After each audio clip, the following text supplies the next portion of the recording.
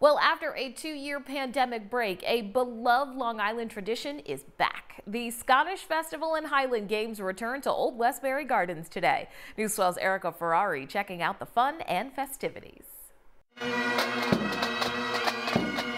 The sound of bagpipes filled the air at the Scottish Festival and Highland Games.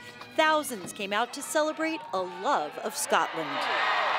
My family's originally from Scotland, so I've been listening to the bagpipes for God only knows how long. We've been coming for years. It's one of the island's oldest festivals, dating back to 1960 and held here at Old Westbury Gardens for 2 decades, with dancing, food, and traditional Scottish games for both young and old, like tossing the sheaf, stone, and caber.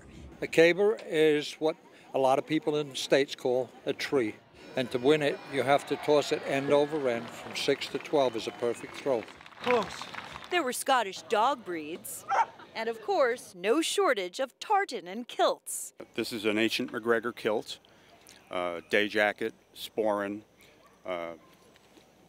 dirk, and skindoo, which is a utility knife. And how do you feel wearing this outfit?